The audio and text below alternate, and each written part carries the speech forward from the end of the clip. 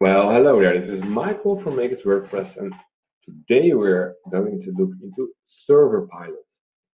And so here we are. This is the website of ServerPilot. And what is ServerPilot?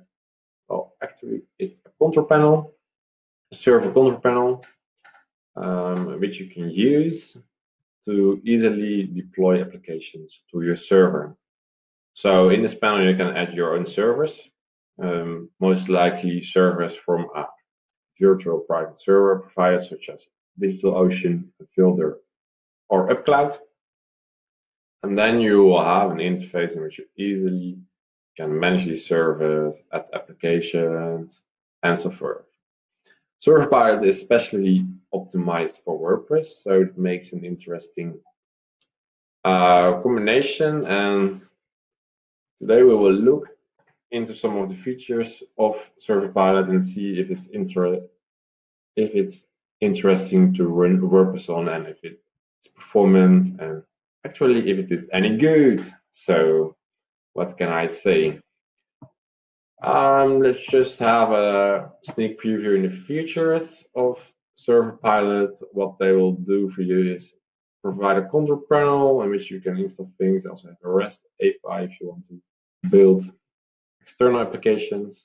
This is their application stack, some pretty modern things.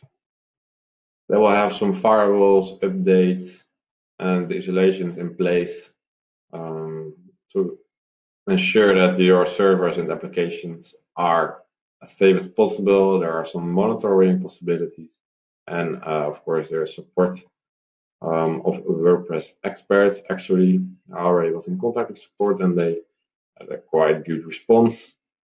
Furthermore, they have several pricing plans. There is no free plan, and pricing is based on apps and servers. So you pay per app and also per server. Compared to RunCloud and some other panels, they will become especially expensive if you have a lot of apps and servers. And the business and first class subscriptions have elaborate statistics and elaborate management functions. And the economy subscription has basically all features you need to run an app, but has not so much stats as the business and first class subscription. So let's go ahead to the panel. There we are. This is the interface of ServerPilot on the backend, and as you can see, it's pretty clean and neat. And let's connect our first server. It's pretty easy to do. I already spun up a server. UpCloud, it's one of my favorite providers next to Vultr. I think Vultr is my most favorite provider. I put also some links in descriptions below if you want a VPS from these providers. Furthermore, I also wrote an article for this video. It's also in the description below.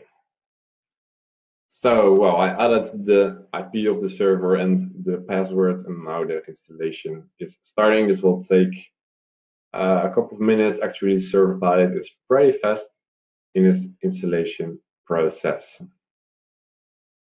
So let's wait for a moment.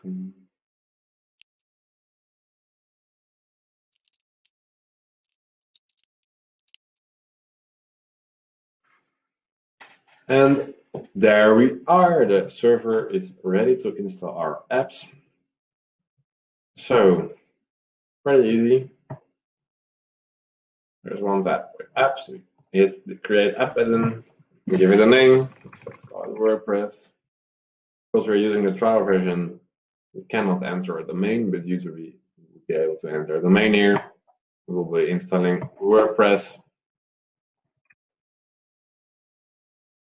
Just give it a site title.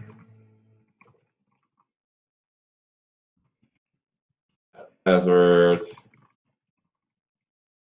Our email address. Of course, it's on the server. We'll use newest speech paper and create new system user. And there we are. You can create the app. Whoop.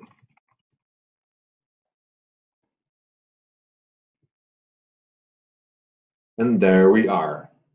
Our app is added, and as you can see, it goes pretty fast. We have now installed WordPress on our VPS, on our custom VPS, and this WordPress is optimized. So there are a couple of features here, stats, some logs. These are all for more level plans. You can see your databases in here and change the passwords. You need to use a program such as SQL to log into your database. There's no database manager on here. Here you can manage domains.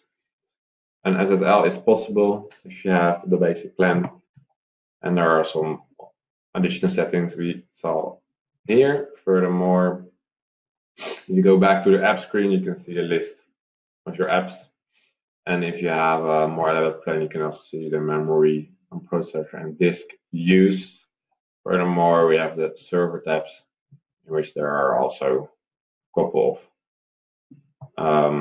of stats. We can add new system users, which we can use to log in to our applications, to isolate applications. There are some stats and logs for the business plan. Furthermore, some settings of the server. It's pretty valid that these things are ticked on. You can change the plan for a server here, but now we're on a trial mode, and also change the owner so we can change it to a different ServerPilot account. Of course, we can delete server. Furthermore, there's also a tab with account, with the basic settings for account, the billing settings. You can change the email, change the password. There's a two-factor authentication possible, so you can link your device to log in, which will add another layer of security. Furthermore, you can have some basic profile settings. They have a referral program. The API can be made available if you're out of the trial period. And of course, you can also delete your account if you want. So let's go back to our app, our WordPress app.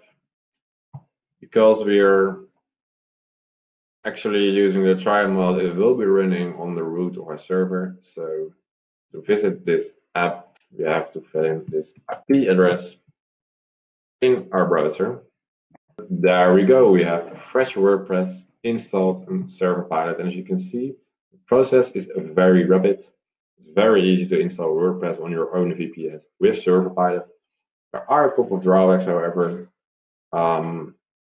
What I miss is an option for staging to easily spin up a development environment, to easily clone the existing application. There's also no possibility to backup your WordPress website, and these are two essential features. Some other things is that you possibly want to disable the availability of some WordPress websites, but still want to develop them. Also, some more advanced caching is missing on ServerPilot, such as Redis object caching. The performance is actually quite good with the basic caching already. I did some performance tests, which you can also read about in the article. They're actually better performing than RunCloud, but not as good as GridPane and SpinUp WP, which are some of their competitors. What I do like is how clean their interface is, and also I got a quite prompt response of the support.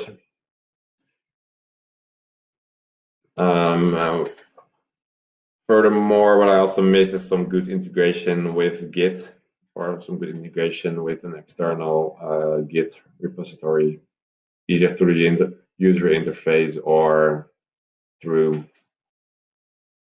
the server itself. So that having said, the feature set is pretty basic already.